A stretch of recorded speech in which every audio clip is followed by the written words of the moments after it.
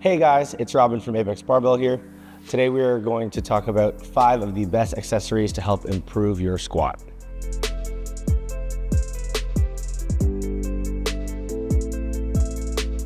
Of course, the best way for you to get better at something is to practice. So if you aren't squatting consistently, then that is the first step before adding any auxiliary movements. But for those of you who are trying to take your squat to the next level, try some of these out. These are in no particular order, and the degree of benefit all depends on your personal pitfalls within your squat. Okay, so first up we have the pause squat. If you're going to fail a squat, it will most likely be at the bottom of the squat, commonly referred to as in the hole. That is because it is naturally the weakest position in the squat movement. And it is super easy to lose all the tension and brace you have at the beginning of a squat.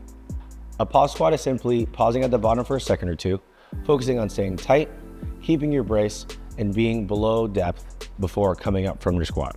For this reason, it is also a great exercise for someone who doesn't hit depth consistently, as it helps maintain positional awareness at the bottom.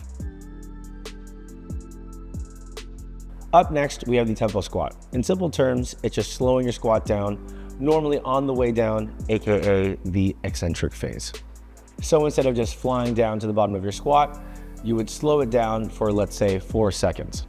This will help with depth awareness, just like a pause squat, but will also help with positional awareness and the ability to stay tight and braced throughout the whole movement. This variation is also incredible for building balance during a squat if you are one of those people that tend to shift from your heels to your toes. Going slow will also teach you not to dive bomb to the bottom of your squat too fast.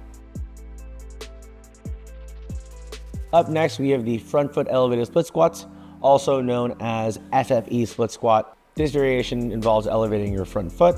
You can use blocks or bumper plates as long as it is a few inches off the floor and stable. This exercise comes with an array of benefits, including lateral stability and increased mobility in your ankles, knees, and hips, as well as increasing your comfort with tracking your knees over your toes as you squat. This, along with all the other benefits of a regular split squat, make this variation a great staple in someone's squat program.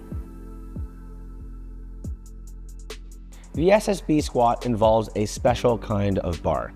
The SSB bar is like a barbell, but it has handles and a pad that go over top your shoulders to allow you to hold on from the front. This variation is great for beginners who are not yet confident to hold on to a barbell, as well as advanced lifters. The SSB squat is great for strengthening your quads and hip flexors, as well as improving upper back and core stability throughout the squat.